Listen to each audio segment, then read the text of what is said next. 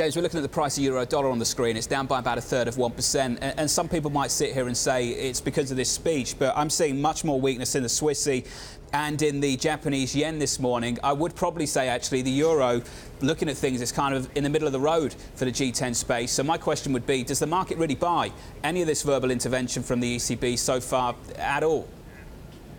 I think it buys it a bit. I think your previous guest was talking about what's going on in the bond market. I mean, the bond yields came down quite significantly on Thursday and Friday in the aftermath of that ECB press conference, where clearly Draghi was saying that there are no rush to basically exit policy. Yes, all right, they're going to have to taper QE next year, we know that. But in terms of rate hikes, he was pushing those very much further out. So they don't want to see the euro go stronger. But of course, any currency is two sides, and the strength of the euro has also been mirrored by the weakness of the dollar. And really what the ECB wants is for rate expectations in the US to start to reprice.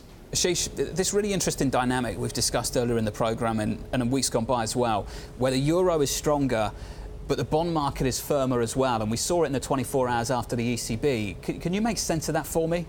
Sure. So, I mean, look, I think this comes down to the fact that there's a different element this time around when it comes to the tightening, and that is the quantitative side of the tightening, right? And as the central banks are exiting, they want to make sure they don't have to come back and start buying bonds again.